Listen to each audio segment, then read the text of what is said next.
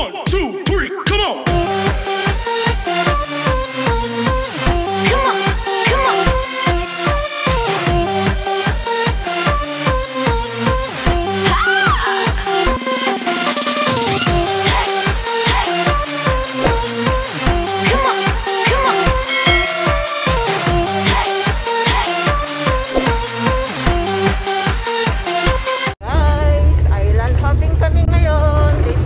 Lazarus, but magpipiknik kami, hindi kami mag-hiking.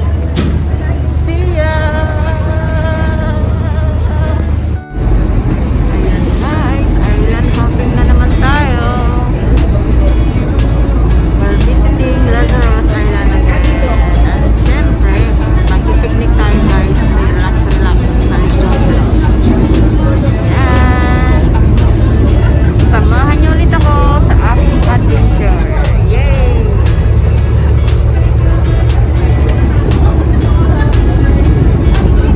Yan, Christmas pa mo. Maripas pa mo. Ayan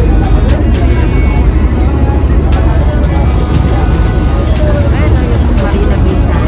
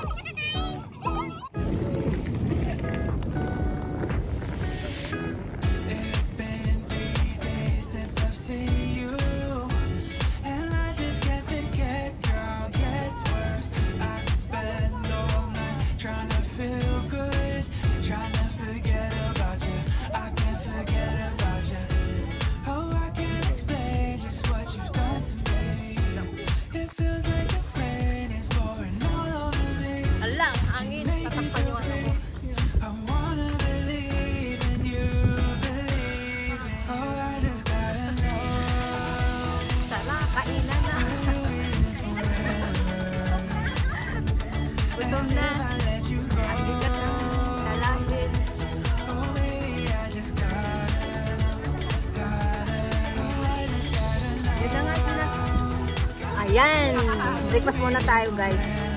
Kararating lang namin.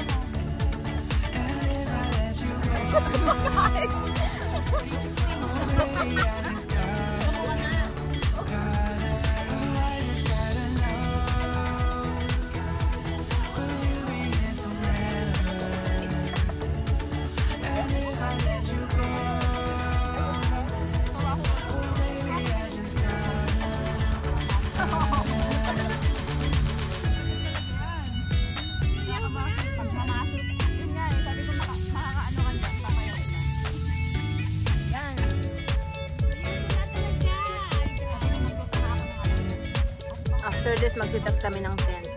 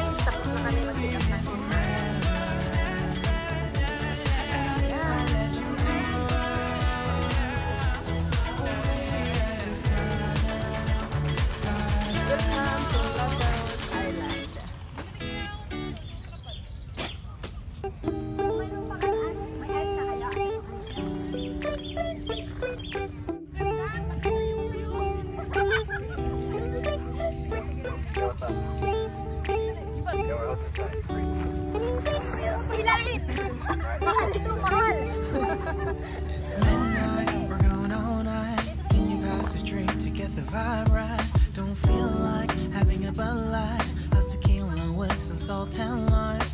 Oh my, am I alright? Thanks for asking, doing just fine.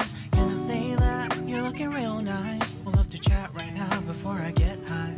When you gaze into my eyes, I feel like I'm on cloud nine. You bang harder than 4th of July. I think I can go all night, yeah. The way you bite your lips, blush and smile you give, you're just so stunning. I've been feeling nothing lately when without you. I know that something special made me think about you. Ayan mga ka-explore, tapos na kami mag-set up ng aming tent. So, mag-picture-picture naman kami dito sa mini Boracay ng Singapore. Grabe, napakalinaw ng dagat. Tsaka makikita mo talaga guys, puti din yung buhangin.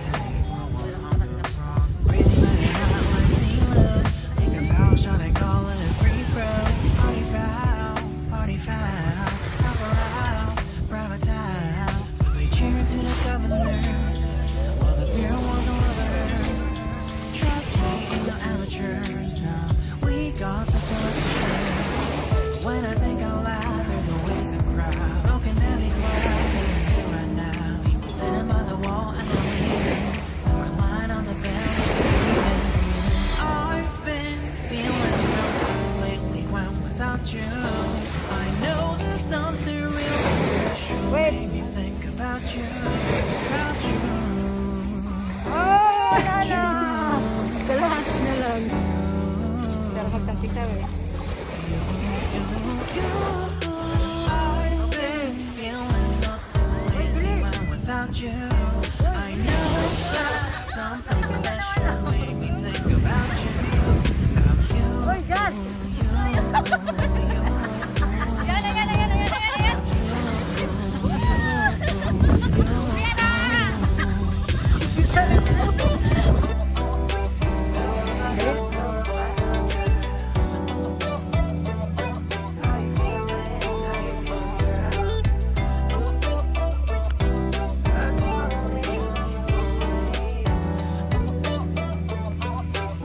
Ayan mga ka-explorer, tapos na kami mag-pictures. So, itutug ko lang kayo dito sa side na ito. At saka, just a simple reminder, pag bibisita kayo dito sa side na to, Lazarus Island, mini Boracay of Singapore, you have to bring your own food, drinks, and other things that you need for the day. Kasi walang mabibilhan dito ng pagkain or drinks. Kahit vending machine, wala. So, ayan. Diba? Ang ganda, guys. Ayan. Very accessible lang din yung toilet dito. Dito na side, toilet lang, guys. Walang paliguan. Nandoon sa St. John Island ang paliguan kung gusto nyo mag-swimming. So,